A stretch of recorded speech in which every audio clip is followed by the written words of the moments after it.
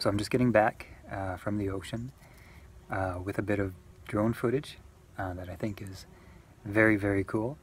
And it almost didn't happen.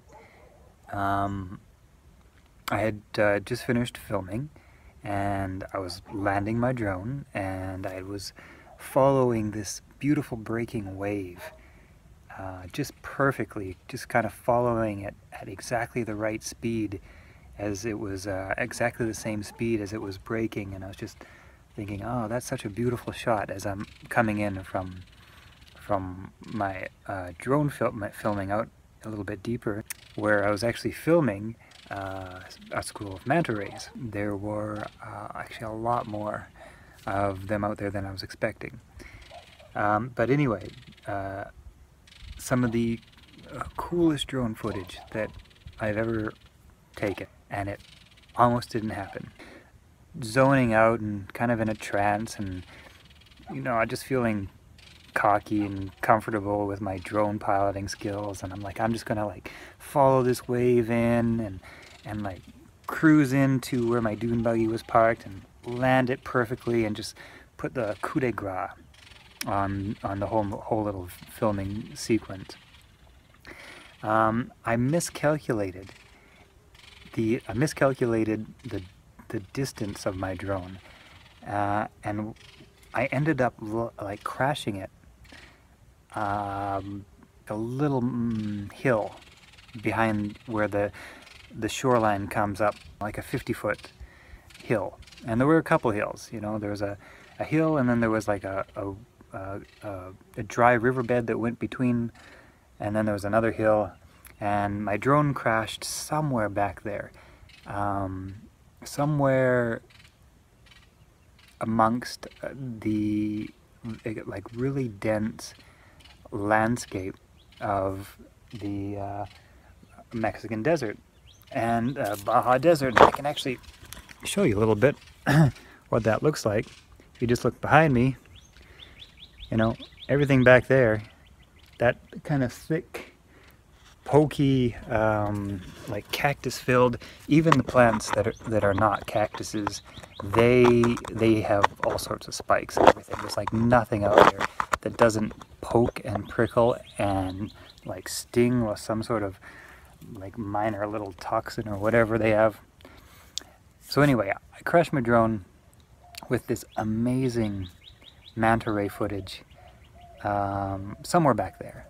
So of course, you know, I had to go look for it. Number one, I want my drone back, and number two, that was really great footage, and I did not want to lose it. I almost wanted the footage actually more than I wanted the drone, because it was just that cool.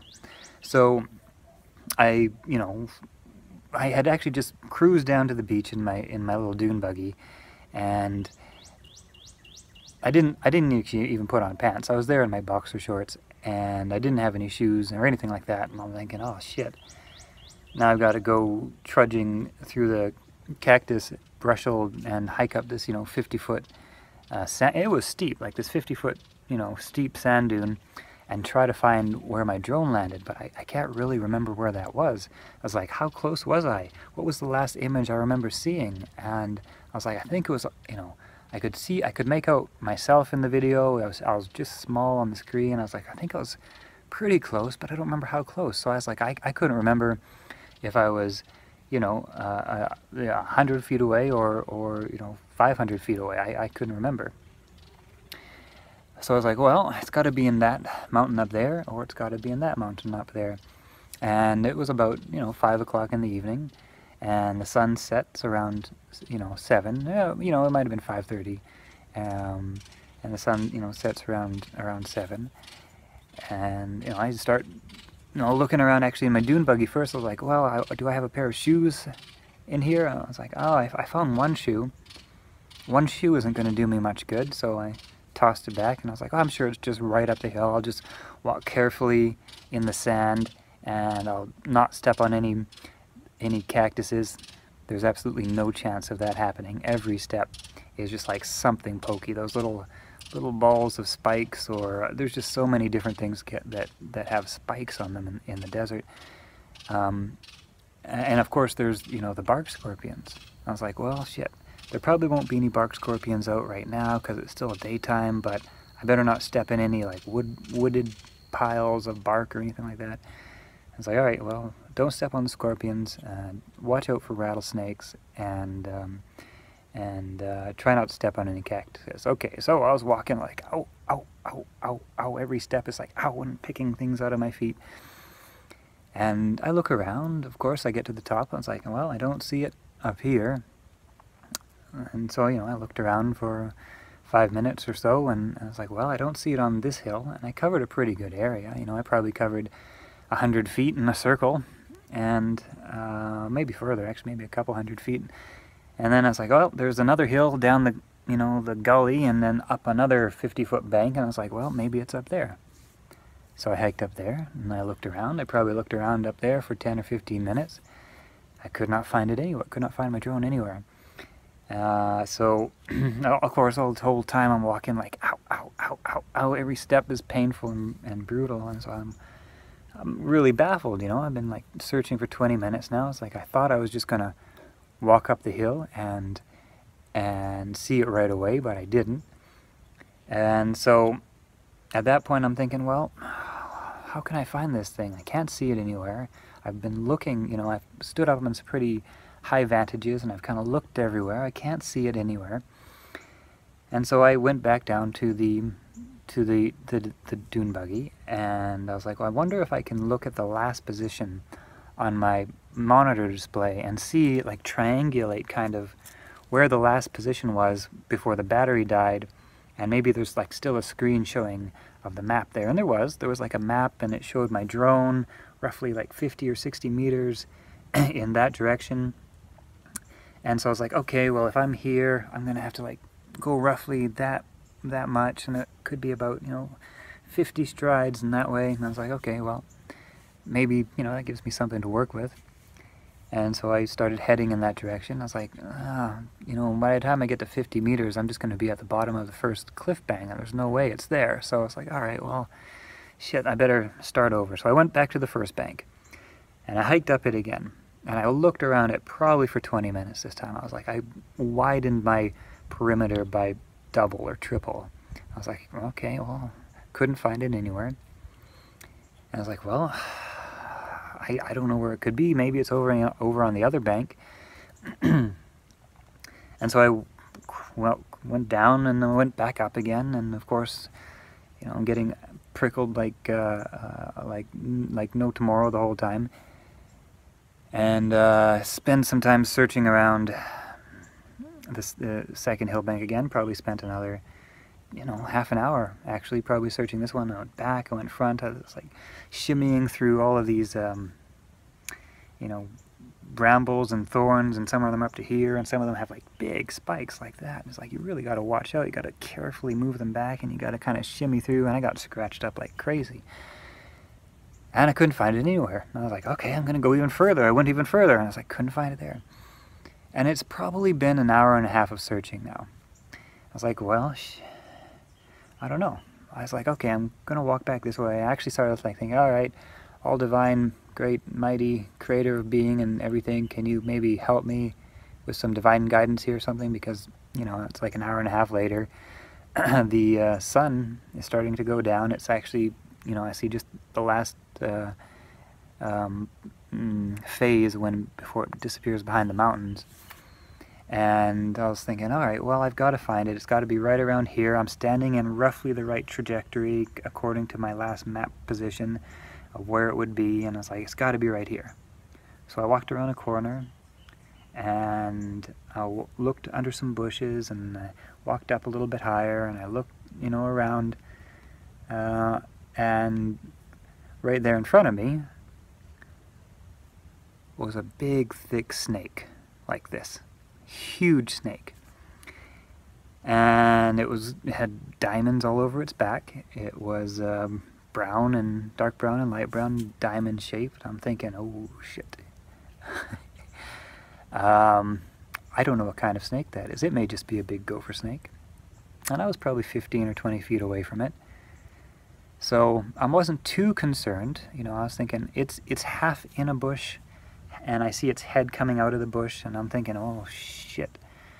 I've been walking right beside these bushes for like an hour and a half, and now I'm seeing this huge snake, like just probably the biggest snake I've ever seen. Just like thick, you know.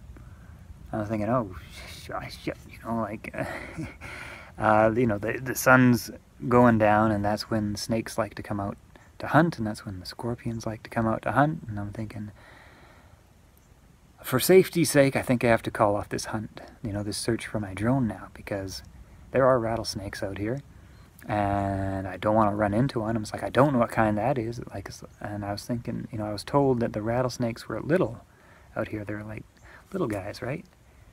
I was thinking, so it's probably not a rattlesnake.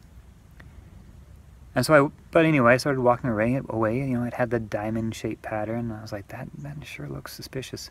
So I started walking away, and as I walked about 10 feet away, I looked behind me a couple times, and then I noticed it start to move very slowly, just like that.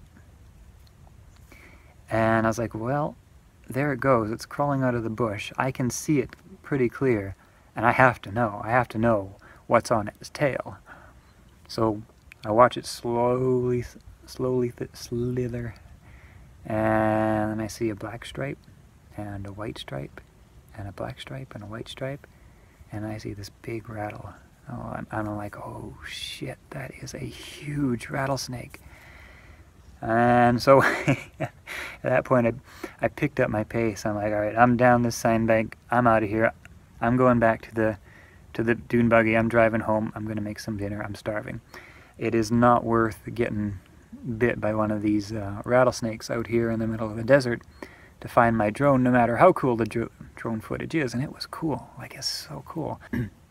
I was heading back to my dune buggy, and I was working it through in my mind. I was like, well, I guess I can get another drone and get it shipped here in a few weeks, and maybe next year the manta rays will be passing through again. I was like, all right, I'll cut my losses. You know, it would be the second drone I've lost out here in the wild.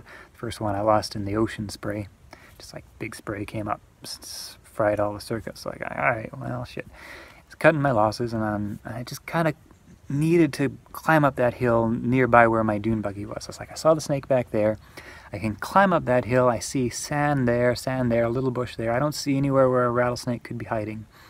I was like, I just have to climb up that one more time. And I had already spent probably half an hour searching this hill, just like carefully staring and looking. And so I climbed up it, thinking, I'm never going to find it. I just have to do it because I have to do it because I can't let go. I want that footage. I want my drone back. And so I climbed up the hill, and I looked around. I didn't see it. And I was like, all right, I'm just going to go around this other section, look around here. I can't see it. It's like, well, yeah, it's gone. I've looked. I've given it my best effort. I've avoided being bitten by any rattlesnakes. That's it. It's done. And I started walking down the hill, and I said out loud, I said, that's it. My drone is gone. And not more than 2 seconds after I said that, for no particular reason, because I had given up in my mind, like I had given up the search. For no reason, I turned my head like this. Like that much, almost 90 degrees. I just like, and I wasn't looking as I turned it. I wasn't looking for my drone like one last time. I just turned it like that. And where my head stopped, right where my head stopped, was my drone. I was like, holy shit. So I think it was a little bit of divine inspiration, and definitely a lot of luck. And I hadn't looked in that direction before, because when I remember landing the drone, it was much further in the other direction, but it had actually been in the opposite direction of where I'd been searching. And that's why I guess I hadn't found it until I decided to walk back down the hill, and just like, whoosh, there it is. So anyway, that is the story about how this drone footage came to be, and I think it's really cool, and hope you enjoy it.